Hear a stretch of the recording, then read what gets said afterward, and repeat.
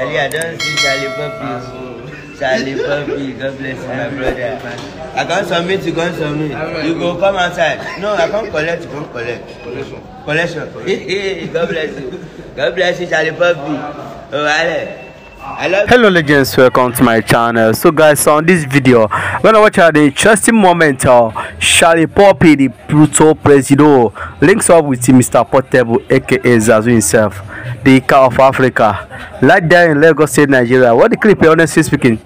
So, and this happens to be the first time these two guys are meeting together, Mr. Portable and shallipopi. I know Portable was so happy to see shallipopi one-on-one.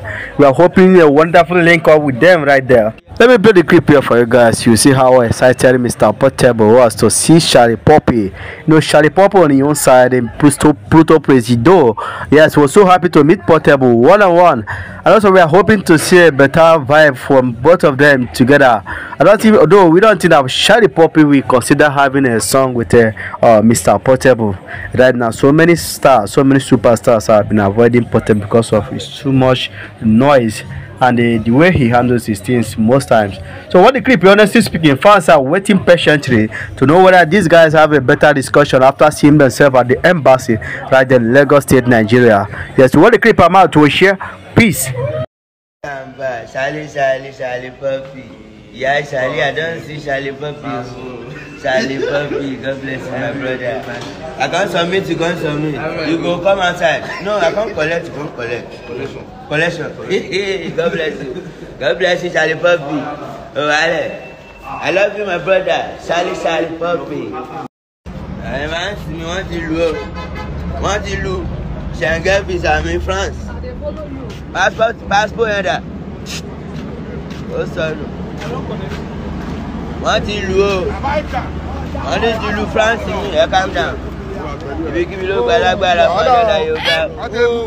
down, yeah. Don't touch my shoulder now. Your shoulder.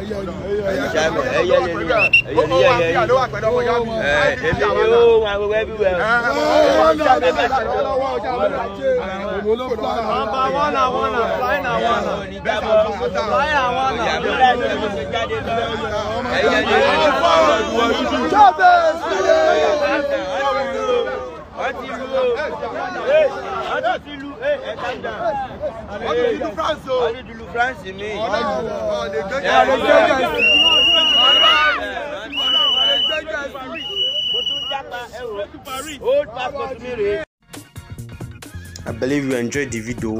Please don't forget to drop your comment at the comment section and also subscribe to this channel.